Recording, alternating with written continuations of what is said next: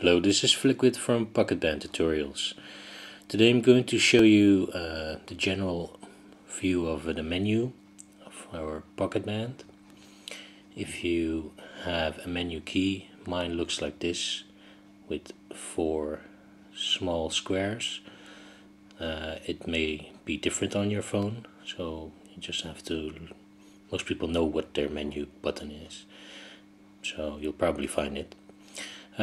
So you press the menu button, and in my case it's in Dutch, so I'm going to change it so most people can understand what it's saying.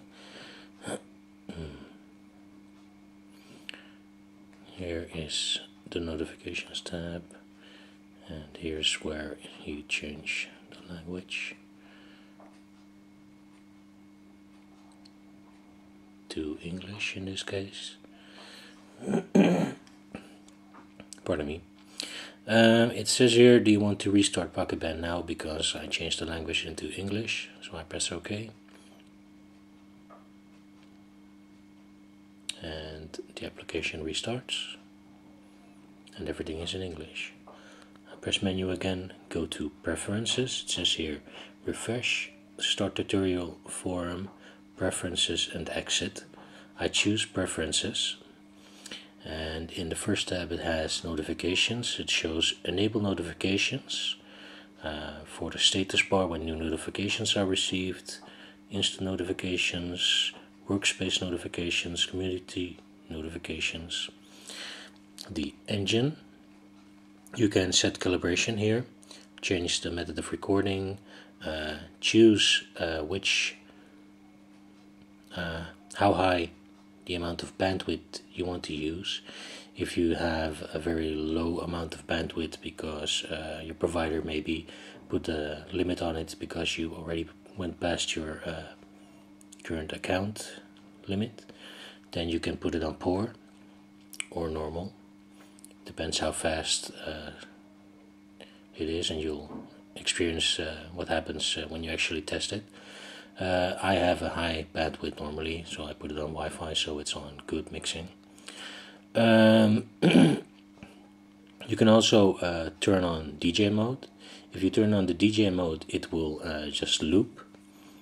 So that means that if you change something, the song or the loop will just continue until it starts at the beginning again, and then you will hear the new rendered loop. Well, here you have the language option, and we have cache. Cache is for, in this case the first one, file cache, is for storing the files that are rendered during production. Image cache has something to do with the overall project, and sound previews, that's what you hear during the process of making the track. You can download all of them, clear all of them if you need to. Sometimes there's something wrong and then you might have to clear one of them. Your account settings and my details, very nice. Well, the main screen. First, here, this is your list of songs. Usually when you start it, maybe I may have a tutorial file and nothing else. In my case it has a whole lot of files. This is the button you choose to start a new song. You can change the collab status or collaboration status. Mine is on invisible. It shows here your account status if you have a pro or light account. Well, this is the workspace. You can go to my profile, which in this case is my profile. Well, it shows your details, your styles, personal description. You can add a photo. It shows all your songs in order of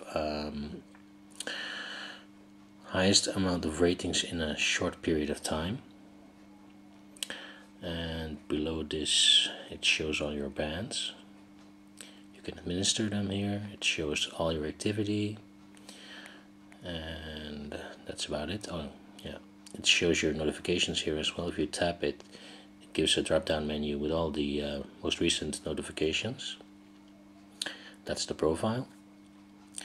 The community tab gives you the option to search on people's names, songs and bands.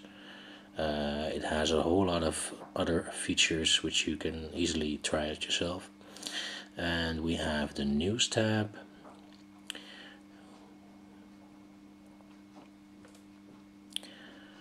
which shows all the people you are currently following and all their activities, like the songs they like, the songs they publish, the favorites they set for themselves, and that's about it.